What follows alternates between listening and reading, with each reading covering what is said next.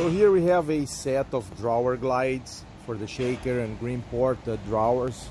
So basically we got in the middle here, these are the parts that are, if you see them well, they're like flat.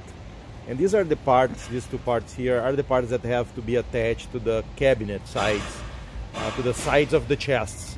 And here on the outside we got these other, say Z-shaped brackets that are the portions that have to be attached to the sides of the drawers.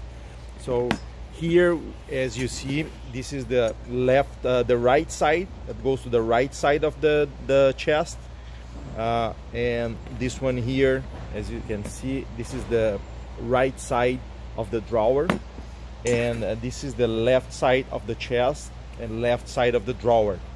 It's very straightforward, it's very easy to memorize, because this is the part that goes on the drawer.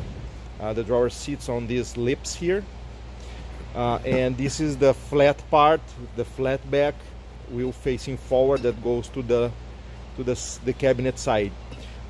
Easy to memorize that this upper lip here has to be on the left. It always stays up. So here you got the flat part, and this is the left side of the cabinet.